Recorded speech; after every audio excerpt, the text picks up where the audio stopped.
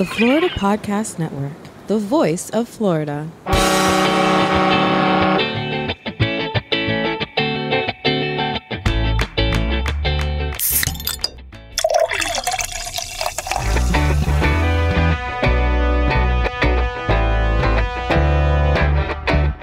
Hello, friend. That is the sound of sweet, sweet celebration. It's Jemmy. I'm not sure if you've heard the big news, but David Butler's Florida Beard podcast has been recently picked up by the Florida Podcast Network. Yay! Well, as you're about to hear, this is going to be a very exciting partnership. Dave has been doing his Florida Beer blog, which you can find at floridabeerblog.com, for 5 years now. Or you may recognize him from having been a roaming reporter on Finding Florida episode 19A. Now, with him joining the network, we'll work to take his show to the next level. And we now have an official launch date. So excited. The Florida Beer Podcast will be joining Florida Podcast Network with its 21st episode on the 4th of July. So you want to be sure that you search and subscribe now so you don't miss that first official episode with Florida Podcast Network. And now you're about to be treated to a special introduction to Dave by Glenn and I. And I know you're going to love him as much as we have. And if you're interested in being involved in the Florida Beer Podcast as a guest or a sponsor, please feel free to reach out for more information on how to get your brand in front of FPN's audience of thousands all across Florida. Email me, Jemmy, Jaime, at floridapodcastnetwork.com, or head to floridapodcastnetwork.com/Florida Beer Podcast. Thanks. And now it's time to introduce you to David Butler, host of the Florida Beer Podcast, debuting the 4th of July. Well, welcome everybody to this special bonus announcement here. We are very excited because we have a new show that we are welcoming onto Florida Podcast Network. And Glenn and I are very excited to introduce you to David Butler, who some of you may already know as the Florida Beer Blog guy. Hello, David. I'm going to make Glenn drink more beer. So it's no longer just my mission? Yeah. This is Jemmy's dream show to have on the network. It's amazing that the first one we get on is about beer. Just saying. It's not the first. We have, okay, now you're going to make our other hosts mad at you. It's not the first show we have on the network, but it is the show that it was the first show I thought of when I thought about building out the Florida Podcast Network. I was like, I have to have a show about beer. I don't know what that says about me, but why did you decide to have a blog about beer? Because you've been doing your beer blog now, David, for like 5 years, right?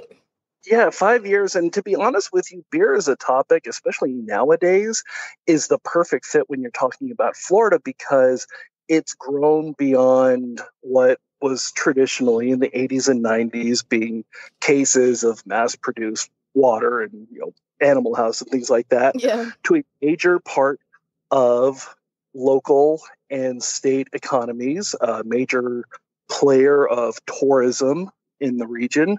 And there's a lot more that's going into it than what had previously been thought. Yeah. And I thought, I'm not really interested in brewing per se, but let's celebrate it. Let's talk about it. Let's show people what we have. So yeah, there's the brew district now, right in my town, right here in Boynton Beach. There's street signs pointing out the breweries around. It's kind of crazy. And people are like brewing in their basements now. And then, every time I turn around, it seems like there's a new brewery popping up in Florida. It's kind of explosive, isn't it? It is definitely. What you have to realize about Florida is that we're pretty late to the game. So whereas places like North Carolina and California and Colorado, you go there and literally there's a brewery on every block, especially in places like Denver and so on. Whereas Florida, we still have a long way to go before we hit market saturation, kind of like them. So it's there. It's just growing and growing nicely rapidly. That's good. That's good. So tell us a little bit about the Florida Beer blog and the kind of stuff that you've been talking about and experiencing in the years that you've been doing that. Well, it definitely Florida craft beer was a very different landscape about 5 years ago. There were a lot of places now that did not exist. Oh yeah. For example, but in Miami, really wasn't much of anything. Had a little bit going on in St. Pete. Tampa was starting to really kick up, and now you've got just all sorts of breweries and places that you never thought of, like Wiki Wachi. There's Mm-hmm. actually two phenomenal breweries in that area. Glenn, you've got one right down the street from you in Ocala, and then Keeps pushing just you. up. He keeps Amazing pushing you, we have one Glenn. at Ocala at all. So I'm just saying. And that's the thing. Like, you go up to Lake City, one of the best breweries in the state of Florida is in Lake City, but nobody knows where that is unless you're going to prison. But it's And actually, Jemmy, we passed Lake City on our way up to our Tallahassee episode. And you didn't think to drop me off at the prison. Thank you so I much, didn't know. Glenn. See, nobody ever goes to Lake City. It's just an exit on the I-75. But to be honest with you, if you go to Lake City now, the brewers at Hall Patter Brewing, it's a beautiful building. I want to say it's 80 or 90 years old. It started life as, I think, a post office, and it's gone through some iterations. And now not only do they have a brewery, but especially with these small cities, that brewery is starting to become the anchor of a revitalization.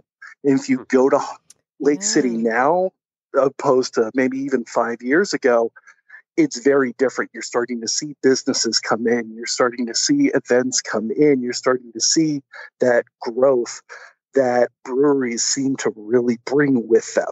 Well, that leads me to a question. Sorry, Jimmy. This is a basic question, actually. What was the catalyst that made microbrews? What was the turning point?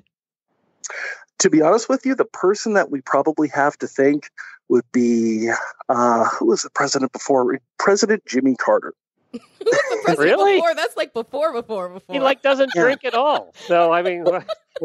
Take a look at his brother. His brother had beer, but it was Jimmy Carter who signed into law the permission to let people homebrew and make wine at home. Before him, it was illegal. And now all these brewers, you talk to them, and they've all been homebrewing for 6, 7, 8, 9, 10 years.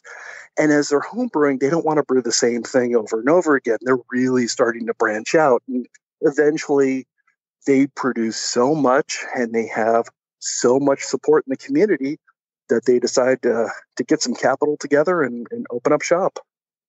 Well, thank goodness they do. I mean, you're right. They're just popping up. We've been to quite a few. One I know that you know of in Tallahassee, Proof Brewing. They hosted us there.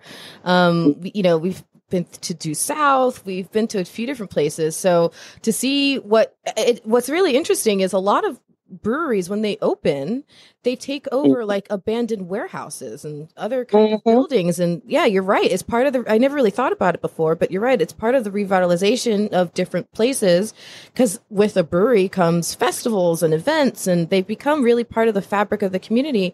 And one thing that I noticed that you've realized, and we'll get into how I've noticed that late in a minute here, but a lot of these breweries that are opening, they're not opening to be, bang out bars where you go and get wasted. No, they're really like family oriented spots, right?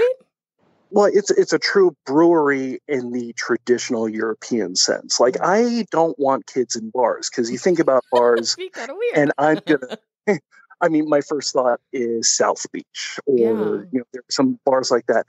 That is, you go there to get, as you said, wasted and go home with someone, and that's boring. But with a brewery, it is a true community space, and you see some phenomenal places around the state, like Three Daughters in St. Pete or Palm City in Fort Myers, where they know they really want to involve the kids, because the kids come, they have a good time, the parents stick around, and nobody's there to get drunk. They're there to relax. They're there to enjoy and appreciate the artistry of what the brewers have put in the glass, but it's a completely different mindset. I don't believe in babies in bars, but my daughter has been to breweries before she was born. I love it. I can only imagine your wife bellying up to the bar, brewery. Literally, it's awesome. literally that has happened, actually. I love it. I'll neither claim nor deny that I ever did the same when I was pregnant. maybe not. I mean, now let me say this: you did not drink any alcohol. Neither did I, for full disclosure as well. Yes. Clarity. Neither did I. But it is fun to order one and just see the expression on everybody else's face. So yes, you're married. And both you and your wife have teaching backgrounds, right? And everything. So tell us a little bit about, you live in Coral Springs, which is southwest of me, and yes, in Broward County. So tell us a little bit about your area and what you like to do.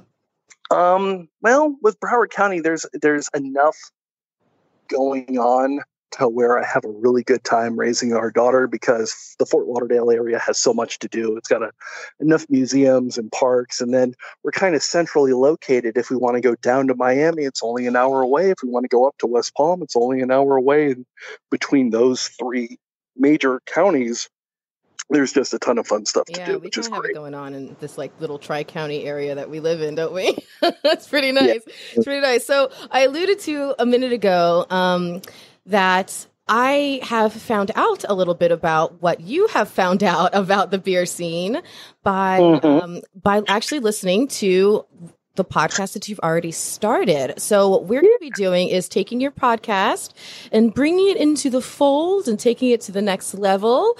But tell us a little bit about what your show is and is going to be. Well, it's kind of funny because there's a lot of beer podcasts in the state of Florida. And as you said, I've been blogging for several years now. One of the beers that I reviewed was from Bowiegans, which is in Central Florida, and they had partnered with another beer podcast. And I kind of put it on my review of their beer that, hey, maybe I'll do a podcast sometime soon. And enough of my readers said, yeah, you should, to where I just went ahead and did a podcast. And it's interesting. I treat the blog and the podcast as different avenues for the same sorts of things. So with the blog, it's very much focused on brewery visits and the beers that they have, whereas the podcast, I will expand on that. I do a lot of interviews with breweries, obviously, because I enjoy looking at that. But I'll talk about events that are going on and speak to the people that are creating the events. Anybody that looks at tourism. I've had people from Visit Florida on the podcast. I've had some of the big beer passport that you find, those passport programs that you find, them on there. Got some other ones that I'm hopefully working on that don't want to release just yet. Anything that just sort of has to deal with beer in the Sunshine State, not specifically only talking to brewers. Well, nice. Yeah, I feel like you're going to be able to dive into the art and crafting of brewing and beer and crafting and all that stuff, and the industry of beer in Florida, the events, the festivals. Let me tell you right now, I'm just warning you, I'm going to be there like everywhere you go, because it's going to be a party at the time, and I want to be there. So, nice. But right now, if people want to join your party at the Florida Beer Blog, where do they go? FloridaBeerBlog.com. It's pretty simple. You've really made it hard for people to find you, haven't you? Well, something. When I was trying to find a name, I wanted something simple. It's about Florida and it's about beer, and there you go. Somebody had not taken the name, which was a miracle. So I just went ahead and grabbed it. It's the Instagram and Twitter at Florida Beer Blog, because that's really difficult. And then FL Beer Blog on Facebook. I think somebody had it on there. Okay. Gosh darn it. I know, right? And I know that you, and considering your branding, are thinking about doing all kinds of fun things. And I hope you don't mind my mentioning, but I'm glad that we have Glenn on the line with us, because he has a little bit of experience in this. That one thing that you would like to do in the future is a Florida beer cruise. And Glenn, with the Horse Radio Network, has done the Horse Lovers Cruise. So maybe he can. We got another one coming up in February. We have 50 people signed up so far. Yeah, so maybe he can help you make that happen. I'm volunteering you, Glenn. I will give you all the tips you need. It's a lot of fun. All we that had a great means time he's the going to pass first you off time. to his travel agent. That's all that means. Yeah, Yeah, exactly. Jemmy was great. Jemmy was along the first one. We just had a blast. We really did. Yeah. But how many horses went on the cruise? None. No horses. We left the horses at home, and we all had a good time anyway. Just the people who love horses. Actually, they ride in Nassau. I have a feeling the Florida beer cruise will still have a lot of beer on the cruise. So well, and one thing about horse people is they did know how to drink. There was no problem. So maybe we'll see a few of them on the Florida Beer Cruise as well. Oh, man. Well, David, thank you so much. We're very excited to be welcoming you and the Florida Beer Podcast onto the Florida Podcast Network. We can't wait to see where this show goes and takes you and takes everybody. And we're just excited to see what comes of it. So thank you so much, David, and welcome. Absolutely. Thank you for having me. Glad to be a part of the team. Absolutely. And so listeners, stay tuned for future announcements. Stay tuned to our social media. You can follow us at FloridaPodcastNetwork.com or FL Podcast Net on all the social things, and you'll find the updates here. But if you want to be the first to know, then be sure to jump into Facebook, into our exclusive closed Facebook group full of super fans of Florida Podcast Network called the FPN Insiders. In the meantime, visit David at FloridaBeerBlog.com. Thank you, Matt.